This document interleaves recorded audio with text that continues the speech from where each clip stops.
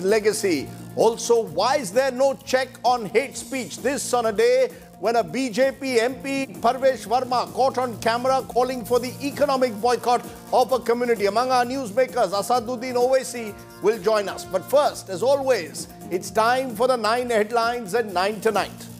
It's the end of an era. Netaji, the man who crafted a caste consolidation that erased the Congress from Uttar Pradesh, a 3-time Chief Minister of the state, Mulayam Singh Yadav, passes away at 82. The Samajwadi Party Supremo's funeral will be held tomorrow.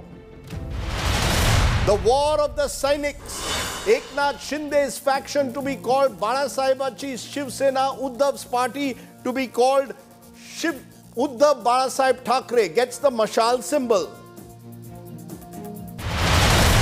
Arson, vandalism and violence, communal clashes rock Bengal's Mominpur area near Kolkata. The BJP protests. Party seeks deployment of central forces to stop riots. 38 people detained so far.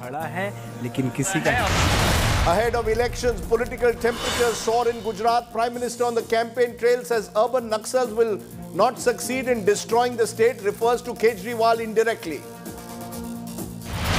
A day after a 2-time BJP MP, Parvesh Verma, is found on tape calling for an economic boycott against a community, a reference to Muslims, no action yet. BJP silent, Owaisi calls it a war against Muslims. Supreme Court refuses to revoke the ban on firecrackers, says the order stands clear on complete prohibition of cracker sale and production till 2023. RBI sells dollars via state-run banks after rupee falls to a fresh record low of 82.34 paise. The Indian currency finally closes at its Friday level of 82.32. Trouble mounts for the film Adi Purush. Legal notice sent to the producer and actors of the film for hurting the spiritual sentiments of Hindus. Massive escalation in Russia-Ukraine war. Missiles rain on Kiev after blast on the Crimean bridge. Putin chairs a security meet. Zelensky looks for G7 support.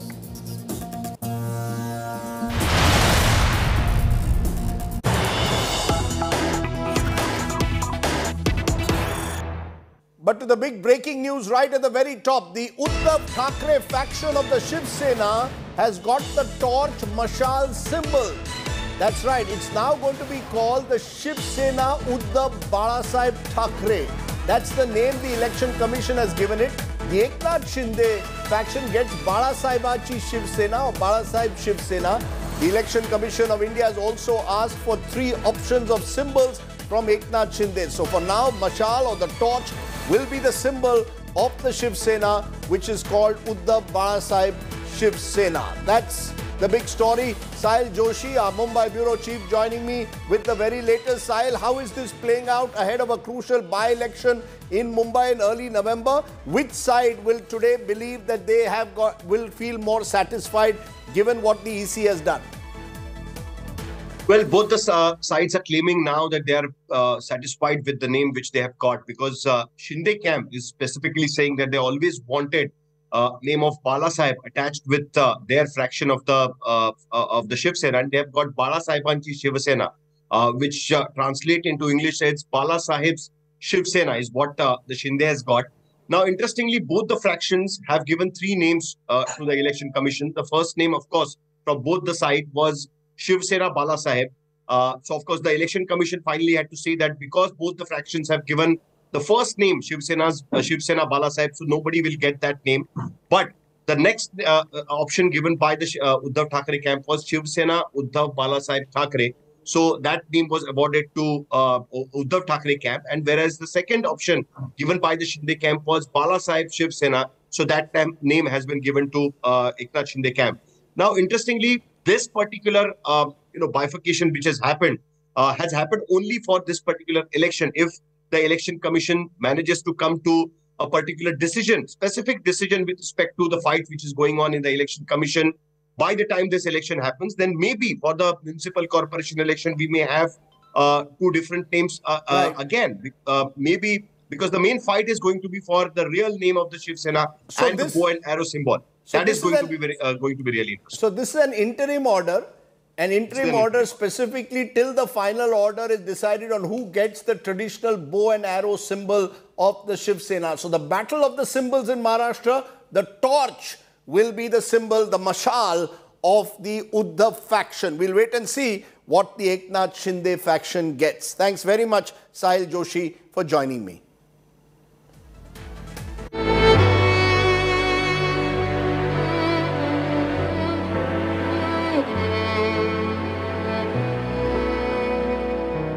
Let's turn to another of our top stories tonight. Mulayam Singh Yadav, who rode the Mandal wave in the 1990s to rewrite the politics of the Hindi heartland, is no more. The Samajwadi Party patriarch and three-time Chief Minister of Uttar Pradesh breathed his last at Gurugram's Medanta hospital on Monday morning.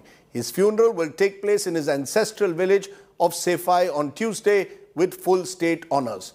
Mulayam Singh was a giant politician of his time who rewrote the politics for good and bad in Uttar Pradesh. We'll take a look at the legacy and the life and times of Mulayam Singh Yadav.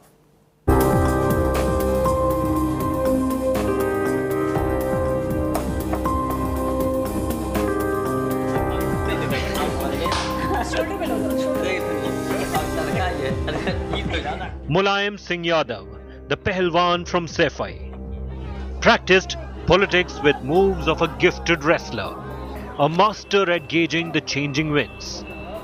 He perfected the art of political somersaults, landing mostly on his feet unscathed.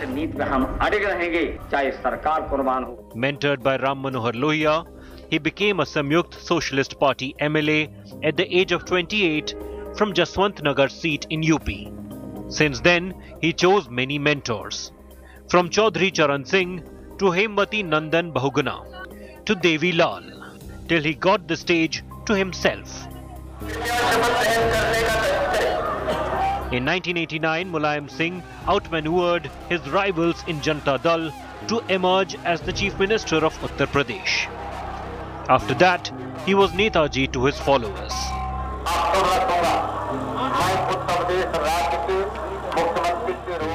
The VP Singh government's decision to implement the Mandal Commission recommendation of 27% OBC quota gave birth to two parallel political movements. Mulayam rode the Mandal wave and cracked down on the Sangh Parivar's Mandir movement, ordering police firing on car sevaks in Ayodhya in 1990.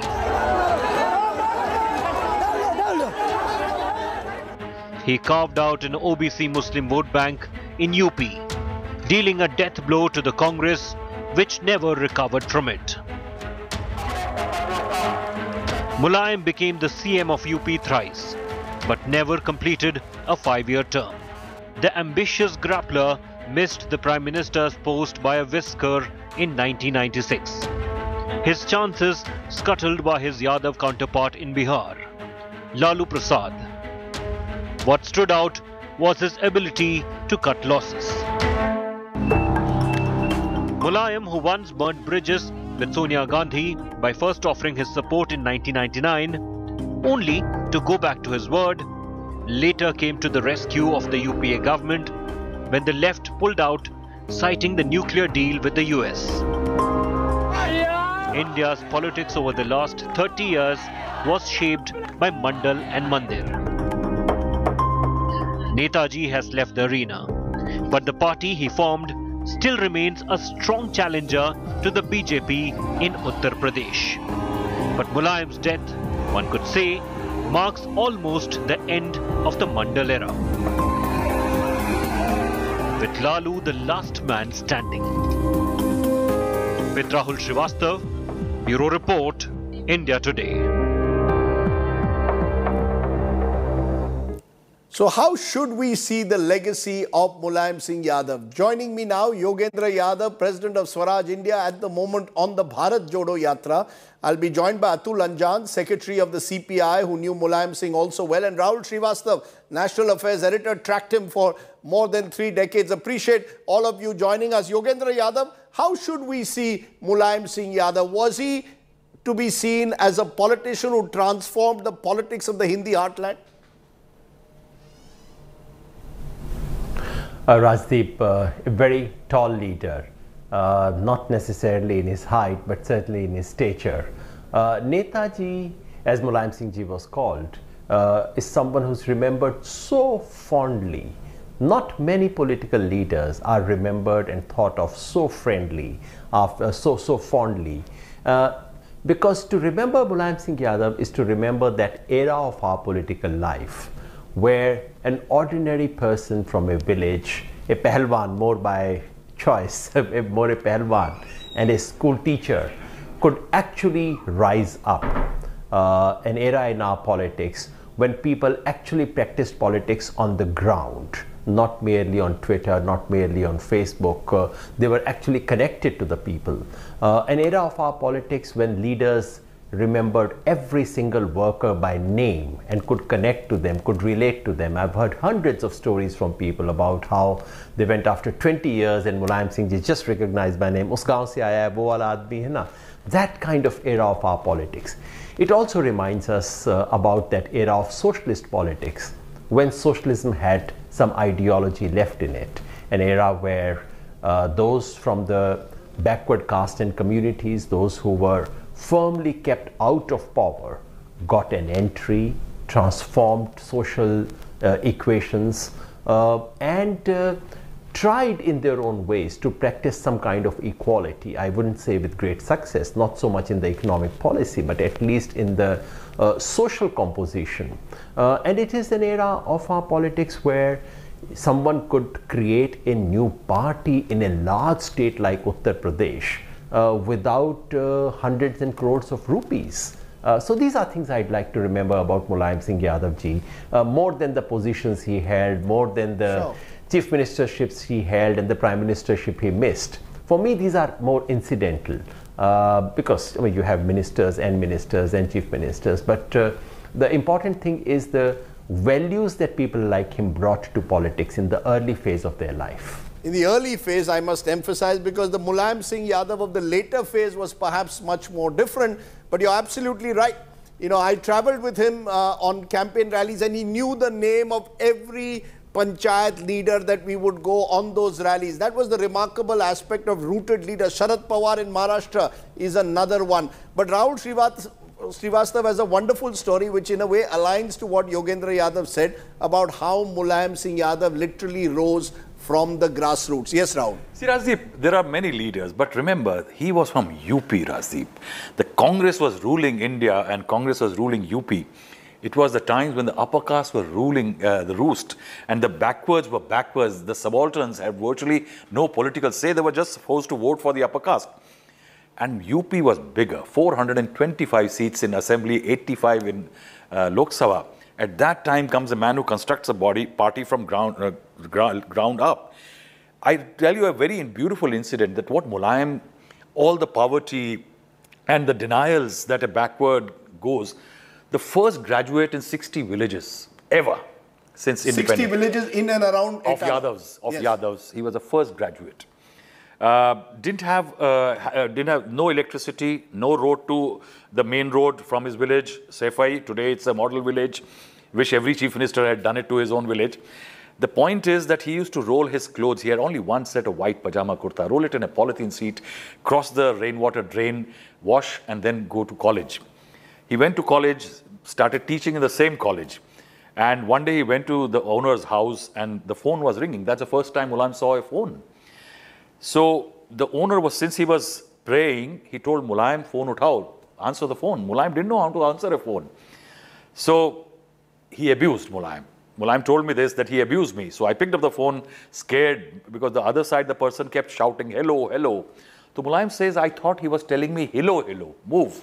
So I was a wrestler. I couldn't take a diktat from somebody to hello or move. So I told him, tum hello, main kyun hello? And he banged the phone down. That was Mulayam Singh Yadav. Yes, I later saw a Rado watch on his wrist. But yes, that was Mulayam Singh Yadav. The Rado watch, of course, came in the Amar Singh era of Mulayam Singh Yadav. And that was the transformation, in a sense, of a Lohiaite socialist Samajwadi Party leader who, in a sense, in the latter half, became a very different leader. But Atul Anjan, he could have almost become the Prime Minister.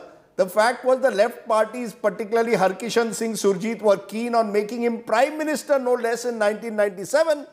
but eventually that was stopped. Some say because Lalu Prasad vetoed it, others blame VP Singh. Do you believe Mulayam Singh Yadav could have been Prime Minister? Rajdeep, you know better at that point of time how the things were moving. You remember one meeting with us took place in Banga Bhavan, Yes. where me, Jyoti Basu, Indrajit Gupta and Mulayam Singh Ji was there. At the early in the morning at 9 o'clock, that was deal to struck.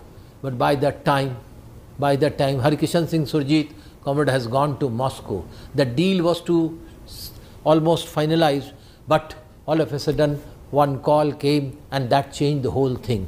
Because the call was that if you make Mulayam Singh Yadav Prime Minister, we will withdraw the support. That was the Congress party. And since then, it was not, it could not be materialized. And then you are telling me that the Congress what party, happened, you are telling me Congress party vetoed Mulayam Singh Yadav as Prime Minister in 1997. Yes.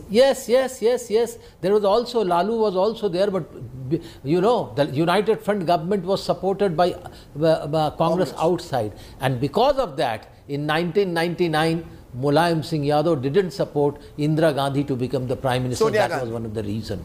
But anyway, that is another part. But as a man, he was friend to all political leaders, even his adversaries. Darshan Singh Yadav was after his blood, and finally he made Darshan Singh Yadav a Rajya Sabha member. I was very close to him, used to go whenever, quite often I get to call that from Ajaiye Bhai, Saifai se namkeen or desi ghee ke laddu aaye hain. We used to take the early in the morning breakfast discussing international and national things. Many issues he used to discuss and many used. And once he said, I am not now agreeing to support this question of Indo-US nuclear deal. I think that is necessary. We should support that one. That was a turning point where he had made good relation with the Congress. Otherwise, he was always against the Congress. But as a man, as some people say, he used to come. Whenever I used to sit with him hours together as a chief minister, as a party president, for after half an hour he will go out and meet the people, take their papers, then come back, give the orders. And that was his connection with the people. Right. That was his connection with the masses, and that way he used to work, and that has made him public. I remember but he was also Ramakola in Devariya. On the farmers, there was a firing. Right. Whole night he travelled in an ambassador car, and next day morning he went there, and we got arrested, and he went to the jail. These are some things where he was a Dharti but Put. in a way, you mentioned the firing. Many believe Mulayam Singh Yadav as an opposition leader was perhaps even more dynamic than he was in power. Questions, of course, arose over governance in particular. Since the mention was of firing, there will be those today who will see Mulayam Singh through the prism Yogendra Yadav of the firing on car sevaks in 1990. Do you believe that was a turning point in a way? Before that, he did a very big mistake. Before that, once he first time became the chief minister in UP, he did a very big mistake. He gave this Churk and Dala cement factory to the Dalmias, Vishnu Hari Dalmia, and he sent PSC to get the physically position in his favor, and when the workers were opposing, there was a firing. More than a dozen workers were killed. Our relation with the left parties went wrong with him, very wrong. But later on, it was 1990. Later on, our relation developed when 1996 or 95, when he thought without left we cannot move. You know, Mulayam Singh Yadav sir changed a lot of allies over the years, lot of mentors, but Yogendra Yadav, that defining image of Mulayam Singh also firing on car sevaks, did that change the politics of India in a way, gave the BJP the opportunity to play victim and then take forward the Ram Rath Yatra? Rajdeep, That's true. Bottom line is that firing on your own people is clearly an indication of governance failure. Interestingly, Mulayam Singh Yadav came from the Lohiite tradition within socialists. And one of the most famous things about Ram Manohar Lohia is that in 1952, when his own party was in power in Kerala. Thanu Pillai was the chief minister and there was firing. Ram Manohar Lohia was the general secretary of the party, in national general secretary. He resigned. He criticized his own chief minister because they were firing. So clearly, coming from that tradition, Mulayam Singh Yadav could not, and no one can justify firing on the people.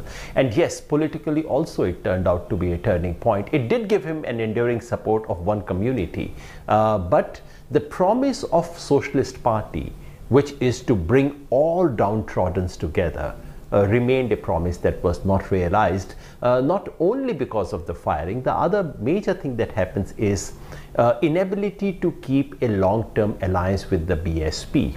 After all, if you are a socialist party, you cannot possibly have a relationship of confrontation with the most oppressed in the society, namely the Dalits.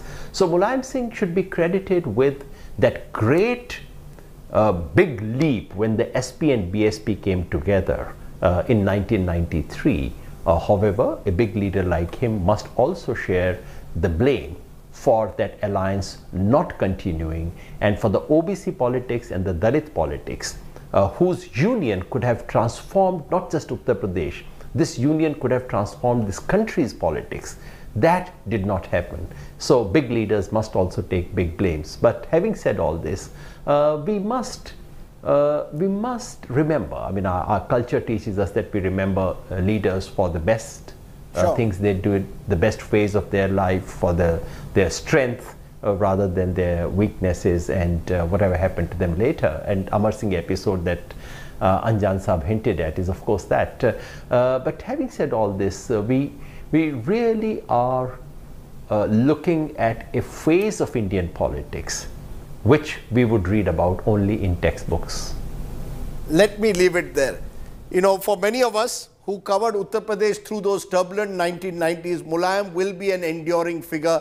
And yes, that battle in a way between Mulayam Singh and Mayawati transformed the nature of politics of that era and perhaps gave an entry to the BJP to eventually take over the politics. Thank you all very much for sharing some of those memories here on the news today on the one and only Pahalwan, Mulayam Singh Yadav. Mulayam by name, but tough in his political acts. Let's then turn to our other big story, hate speech.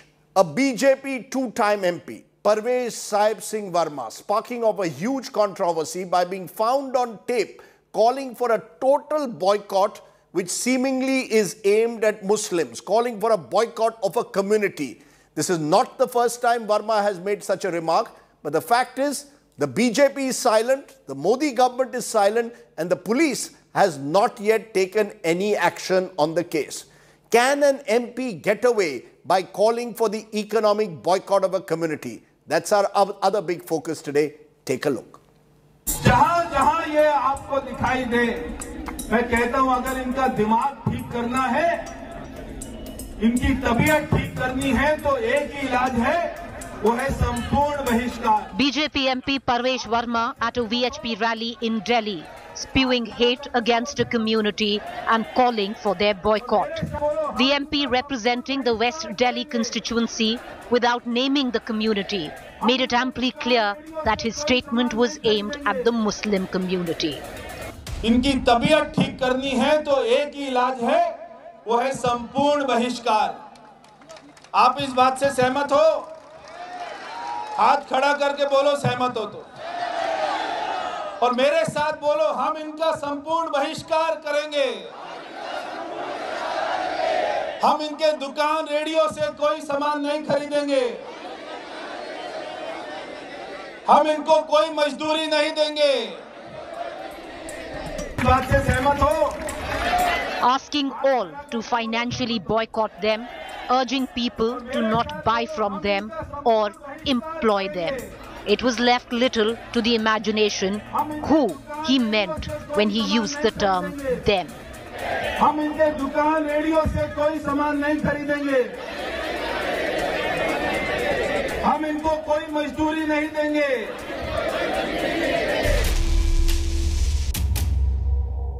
This was at a VHP Akrosh rally where anti-Muslim comments were openly made.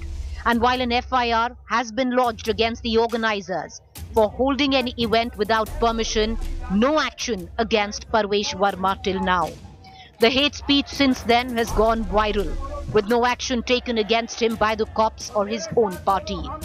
However, this is not the first time that Parvesh Verma finds himself in the midst of a raging hate speech storm. In 2020, before the Delhi riots and Delhi elections, Verma was banned by the EC from campaigning at the back of communally charged and offensive statements he had made in election rallies.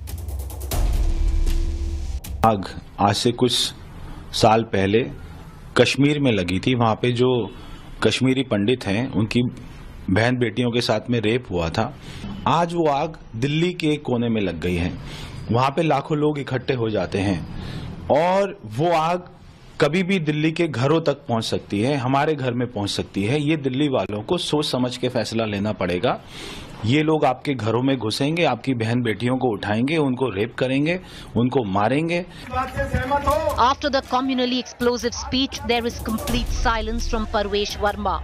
No apology, no regret. Will his party speak or remain silent like the last time around? Bureau Report, India Today. हम इनको कोई मजदूरी नहीं देंगे। Well, joining me now first is Asaduddin Owaisi, the AIMIM MP who's called for the arrest of Parvesh Verma, saying it's a war on Muslims. Mr. Owaisi, you're calling out Parvesh Verma, but the fact is you haven't even filed a complaint. No one has filed a complaint against this speech. Therefore, how do you expect the police to act suo moto when there's no complaint at the moment, no FIR naming the MP? Well, Rajdeep, fortunately for us, Delhi is still the capital of India. And unfortunate for us is that the law and order is still with the BJP government, and the Prime Minister is Sri Modi and the Home Minister is Sri Amit Shah. So it is not a question of going and filing a complaint. It is a question, the question should be asked.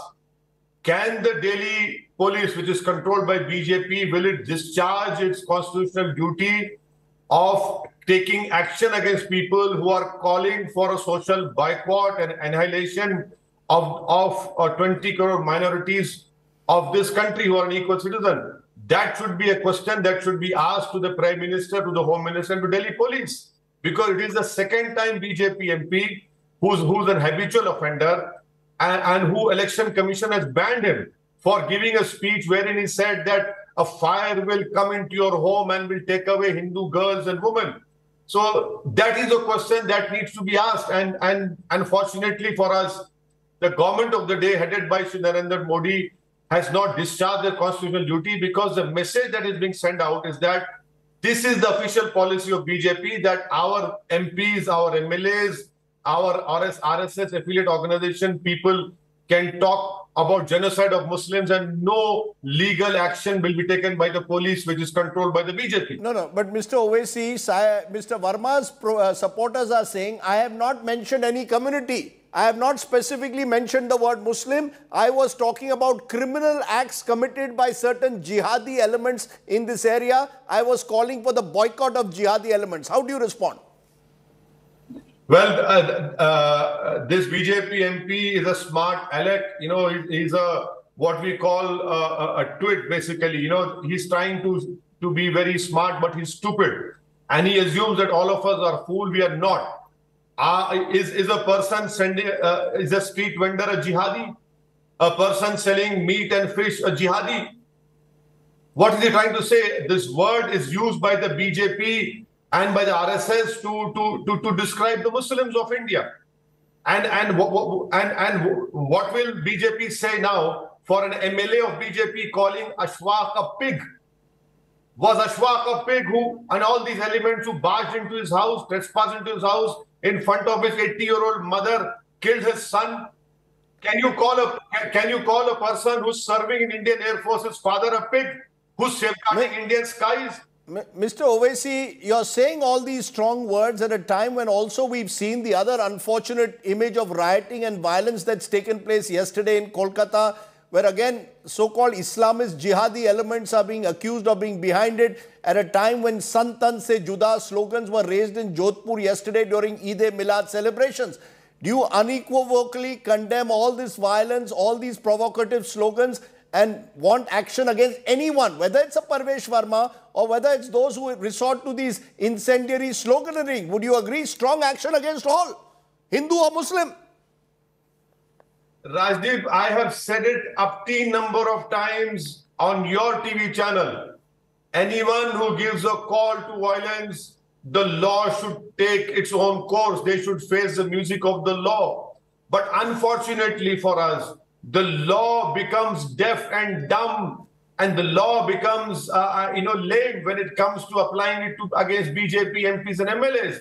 As far as what has happened in West Bengal, it is Mamata Banerjee who praised RSS. It is Mamata Banerjee who praised the Prime Minister Shri Narendra Modi despite passing a resolution in the State Assembly of Bengal.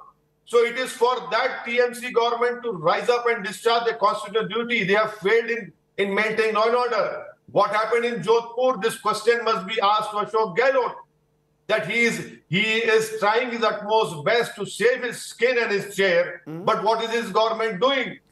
But how will you respond, Mr. Owaisi, to those who will say Parvesh Verma is part of a cycle now of hate speech, where moment religion is injected into politics, whether by an Asaduddin Owaisi or anyone else, it will inevitably lead to polarization. Parvesh Verma is undoubtedly the worst example by calling for an economic boycott. But the point is, religious identity politics is playing with fire that will lead to a backlash. And we are caught in this cycle as a nation now of this communal rhetoric. Well, Mr. Sardesai, let me tell you that me and you are very going to see April 1st, 1933 happening in India. The extermination of Jews which happened during Hitler tenure, it started with hate speeches, then it led to social boycott, and the final solution was killing of 5 million Jews. Graham Stanton, expert on genocide, has clearly said this, that India is on a path of genocide of Muslims in India. Now, this is what is happening in our country. Hate speeches have happened. Now it is the second step, that is social boycott. Don't buy from Muslims. Boycott them. A call for genocide. And we are waiting. So it is April 1st, 19. But I hope you agree, Mr. Owaisi, whether it is by hate speech by Islamists or Hindutvavadis, both should be in a way dealt with strictly under the law. I repeat, anyone who says Sartan Se Juda in public will be treated the same way as indeed those who are calling for economic boycotts. We cannot have any more selective indignation when it comes to speeches designed to spread hate and enmity. Agree or not? Rajdeep, I am not trying to differentiate between such calls which are being made. I am trying to impress upon you and all your viewers that who is the party which is in power. For God's sake, please understand this. These elements are being emboldened by BJP. It is BJP who is in power. How can a two-term member of parliament say this hate, can give us hate speech? How can a two-term MLA call akhlaq a suwar? How can those people in that Dharam Sansad meeting say that take weapons and kill Muslims? How can you say that and pick and choose? The important point which I'm trying to impress is that it is the party in power, that is BJP, which is emboldening these elements because they have no fear of law. They know for a fact that it is BJP who's in power, which will protect them. Show me one house where the BJP leader's house has been demolished. Show me one case where they have been gone to prison. So let's widen that debate on hate speech. Look at the legal and policing aspects. Joining me now, CA Aryama Sundaram, Senior Advocate, Supreme Court. Shadan Farasat, Advocate at the Supreme Court. And also joining me, Neeraj Kumar, former Commissioner, Delhi. Appreciate you joining us on the show tonight. Let's take each of you on that question. What will it take to end this cycle of hate speech, Aryama Sundaram? You've got in Parvesh Verma, someone who's really a repeat offender. and yet at no stage has the law acted against him. It almost seems it gives him impunity to say what he wants, including an economic boycott of a certain community, which in this case is a clear reference to Muslims. Well, the point of it, Rajdeep, is very simply put, nothing is an offense which can be punished unless there's a statute which makes it an offense. It goes against your very rights under Article 20 and 21 of the Constitution to punish somebody for something which has not been statutorily laid down as an offense. No, section So 153, one minute, sir. Section, are you saying, no, sir, 1 minute, section 153 and 295, are you saying that they cannot operate? I am saying you have to bring it within the four corners of that section. What we really need is something far more serious, far more stringent. The 295A, what does it really say? It says if anybody with malicious intent wants to outrage a religious feeling and wants to outrage religious sentiments, so within that broad framework, you can definitely bring in a lot of actions against people for doing so. But the concept of hate speeches and to put an end to it, I don't believe is something which can be cured by a mere punishment with fine or imprisonment up to 3 years. It is, if you really want to give a message, it has to be far more deterrent. It cannot be something where you rap somebody on the knuckles and say, all right, now go on your way. So he would do it again. So the fact of the matter is, secondly, there is no provision that for a second offense, a prison sentence of a certain period is mandatory. Even that is not provided. So what happens is, as long as you have people who are willing to behave in this fashion, unfortunately, to deal with such kinds of people, you need very stringent laws. Now, these people, to stop them, you need laws far more stringent than they are today. Otherwise, basically, they are not bothered about the law. They are not bothered about being charged. They are not bothered about being proceeded under 295A. And that's a sad fact. Okay. So you're saying that the laws simply at the moment are not stringent enough to act as a deterrent. Mr. Farasat, do you believe that the problem lies in the weakness of the law or just in the way the enforcement machinery operates, that the Virat Hindu Sammelan can go on conducting these meetings even though today the Supreme Court pulled up the Delhi administration and the Uttarakhand administration as to why had they not acted on previous such Sammélans where hate speeches are made? See, I agree with the sentiment of Mr. Sundaram that this is very outrageous in terms of repeat offenders and they are not easy people to deal with. But I don't agree with him that the law is not sufficient. See, 153B, what he has said, what Parvesh Verma has said is covered directly by 153B. That is to say, and 153BB asserts, counsel, advises, propagates or publishes that any class of person by reason of being member of any religious group be denied or deprived of their right as citizen of India. That's exactly what he has done. It's definitionally covered by this, right? Now, 153B may not be just sufficient in a case like this. In fact, in my view, this will even be covered under UAPA. These kind of statement, the law is there. If UAPA is used for all kind of innocuous sundry speeches where it doesn't apply, but in a case like this where 1/5 of the country's citizens, you are actually trying to disempower them and say they should not have economic rights and the rest of the country should stop economic engagement with them. This falls within the UAPA definition. Can he get away? Can the MP get away by saying, look, I did not specifically refer to the word Muslim? Can he get away or is that disingenuous? I'm sorry. I mean, anybody who watches that statement, does it leave doubt in anybody's mind? I mean, the law is not a fool, right? The law is not a fool. Anybody who watches that statement knows exactly what he's referring to. The audience has understood who he's referring to. The audience response is clear who he's referring to. Everybody has understood. Right. So the law is not a fool. So therefore, it's obvious what he has said is clearly a hate speech against a group of citizens of this country. And the problem is with the enforcement. Delhi police has registered a FIR without even naming him. It's a real joke. What is the purpose of a FIR? The FIR should have named him. The speech is very clear. And action in law should have been taken. You know, that's absolutely where I want to come to you, Mr. Neeraj Kumar, because, you know, the fact is this is not the first instance where Parvesh Verma, a member of parliament, is resorting to this kind of hate speech. This is the same person who spoke during just before the last election saying Shaheen Bagh protesters are potential rapists and murderers.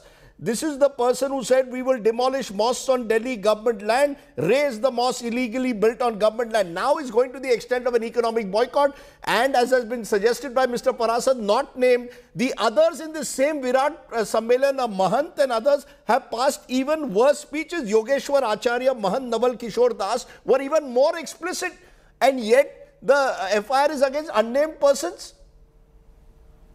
Well, first of all, I don't know the details of the FIR and what are the contents of it. But let's assume that there has been an FIR for hate speech and Parvesh Verma has not been named as an accused. The point is that the investigation agencies have the problem when they have to look for a complainant who has to come forward and say that I have been incited, I have got outraged, or my religious feelings are hurt. So one approach is that the police should be the complainant itself. That is quite possible. But then to prove that it has outraged the feelings of the other community, and it has outraged to such an extent that it is going to lead to communal violence and so on and so forth, that becomes a problem. No, are you saying, Mr. Kumar? No, 1 minute. Are you saying that the police can't act suo moto? Are you telling me, or is the police in Delhi taking its instructions from the political bosses who are completely silent? I mean, the Home Ministry, not one word from the Home Minister on this, or indeed anyone senior in the government, even BJP spokespersons are silent. You have again jumped the gun, Rajdeep. You have not allowed me to finish. Please go ahead. I'm just explaining to you the practical difficulties in a case like this. We see these things in the newspapers or on television cameras, and we say that, well, it is incitement of religious feelings and it will lead to communal violence and so on and so forth. Surely they would. But somebody has to come forward and lodge a report. That is one. If nobody comes forward to report, then the police is well within its powers to register an FIR on its own complaint. But then the question will arise, how do you prove that it has outraged the feelings of the other community? People have to come forward and give such statements. Okay. But having said that, to nip this problem in the bud, the police should act in these cases in a proactive manner and go about registering cases immediately without waiting for any clearances or, as you are supposing.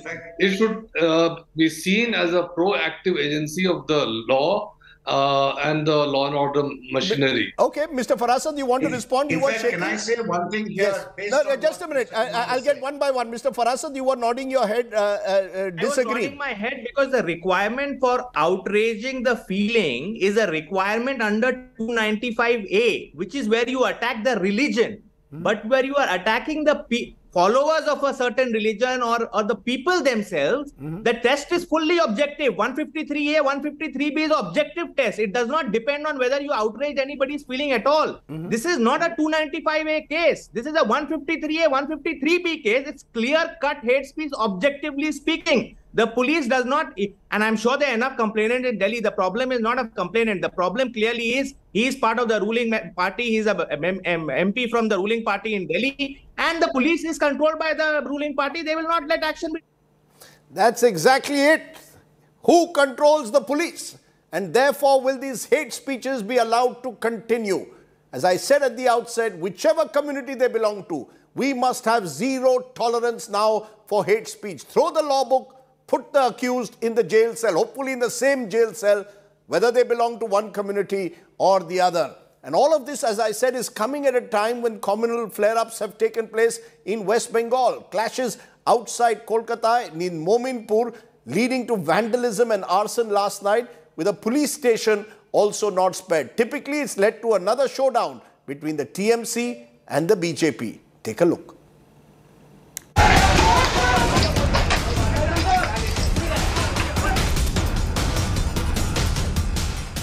Stone pelting, vandalism and arson. Iqbalpur police station in Kolkata mobbed.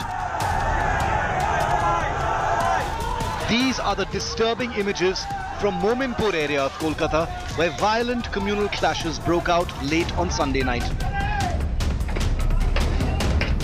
Fast food का दुकान था, अचानक से वो लोग वो गली के अंदर घुसे और हम लोग अपने अंदर चले गए घर की तरफ अपनी महिला को बचाने के तरीके से। उसके बाद दुकान को उल्टा दिया गया, तोड़ देने के बाद पूरा जला दिया। जुल्म हो रहा है, बीवी वालों से संसार है। कल कोई पुलिस 1.5 घंटा नहीं आया, मेरा माँ बहन इज्जत उठाया। सर हम लोग सब पूरा भगवान का सहारा में जिंदा है। शनिवार से तो तनाव था, पुलिस तो यहाँ पर तैनात थी। पुलिस तो तैनात है, 4 घंटा एकदम कंटिन्यूट, कोई पुलिस यहाँ पर नहीं। The Kolkata police claim tension started to simmer on Saturday night after religious flags were put up for Milad-un-Nabi were allegedly vandalized. Over 38 people were detained for causing the ruckus. West Bengal BJP President Sukanta Majumdar, who was heading to the violence-hit area on Monday morning, was stopped by the police and arrested. हमें चिंगरी घाटा मोड़ से arrest किया गया, जो इलाके से उपद्रवित इलाके से बहुत दूर है।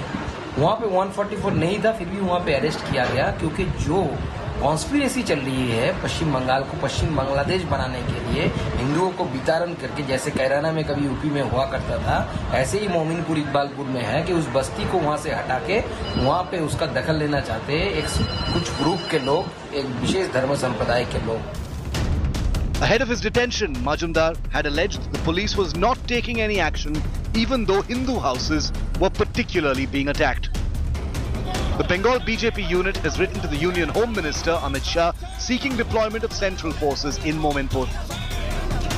We have asked the governor of West Bengal to take notice of the precarious law and order situation in the state.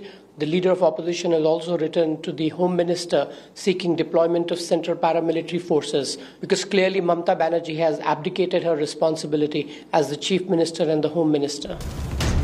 The Congress claims both the BJP and ruling Trinamool Congress have destroyed communal harmony in the state of West Bengal. जितना सांप्रदायिक संतुलन बिगड़ेंगे उनकी उतना सियासी लाभ होगी, ये मानते हुए ये लोग दोनों चाहते हैं, बीजेपी और तृणमूल दोनों पार्टी चाहते हैं, दोनों पक्ष चाहते हैं कि बंगाल में सांप्रदायिक तनाव और बढ़े।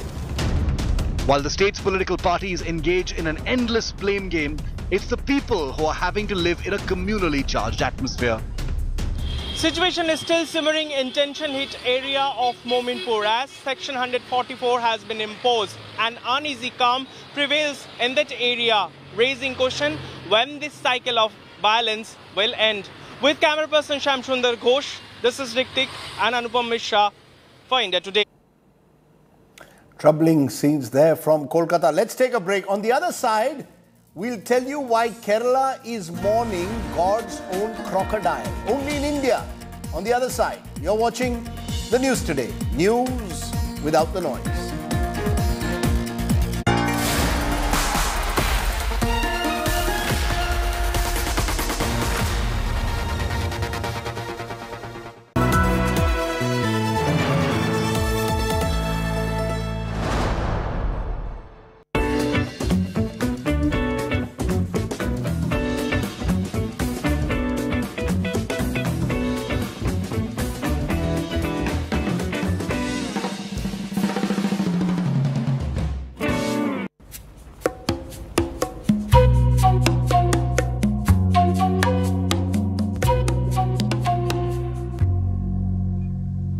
I noticed something new. You started using a new body lotion. Funny.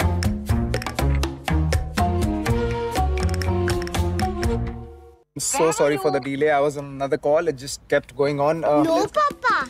You were in a steam bath. Steam bath? At home? To do steam bath he takes. Go to your homework.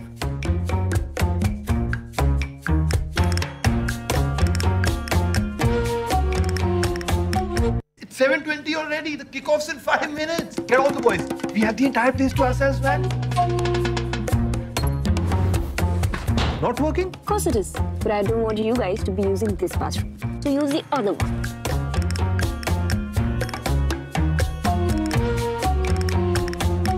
I'm so sorry for the delay. I was on another call. It just kept going on. No, Papa. You were in a steam bath. Steam bath? At home? To do steam bath he takes.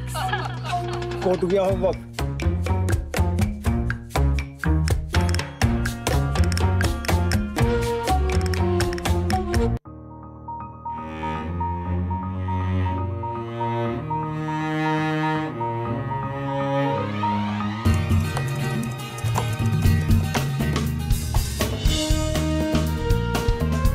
आज भी फेंके हुए पैसे नहीं उठाता।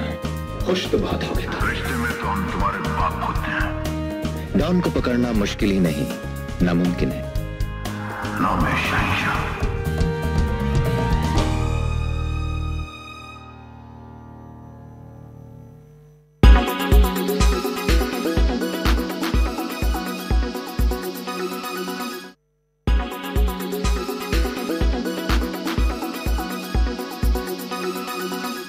Everyone's busy finding what's trending.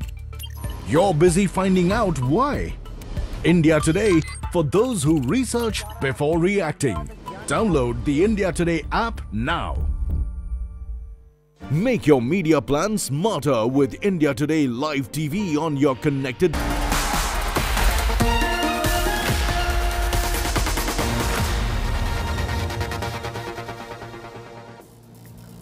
Let's turn to tonight's Only in India story. God's own crocodile and possibly the world's only vegetarian crocodile breathed his last in Kerala's Kasaragod. Bharatiya, as it was famously known, was revered as a divine figure by many devotees. This is Bharatiya's story.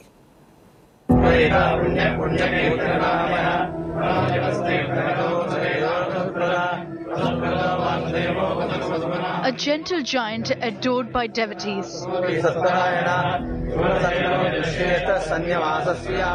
A tourist attraction. Loved by pilgrims thronging the Sri Ananda Padmanabha Swami temple in Kasaragod. 75-year-old Kerala temple crocodile Bharatiya, the most famous dweller of the Anantapuram lake, has passed away. The croc had made the temple lake its home since 1947. Far away from the image of crocs as ferocious predators, Bharatiya was purely vegetarian. Believed to be surviving only on temple prasadam of rice and jaggery offered to it twice daily by the temple priests. There are images of devotees bowing to the crocodile with reverence and even touching it. The animal spent most of its time inside the caves around the lake, only to come out in the afternoon. Bharatiya was considered as a messenger of Lord Padmanabhan himself. Bharatiya's garlanded body was kept in a glass container as devotees and officials paid their respects.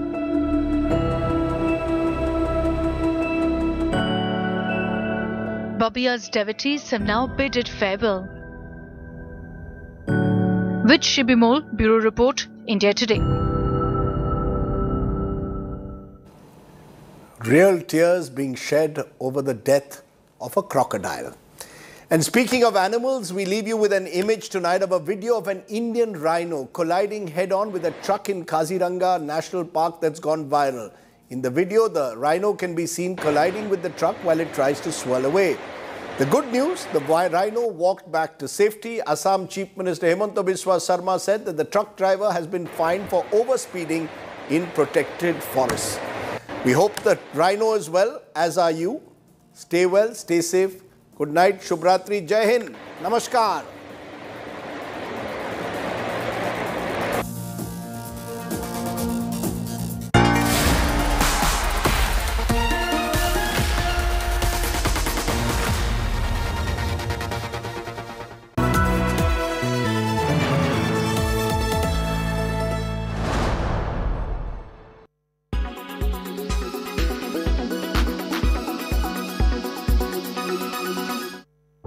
Can you imagine your life without Swiggy, Dunzo, Zomato, Zepto?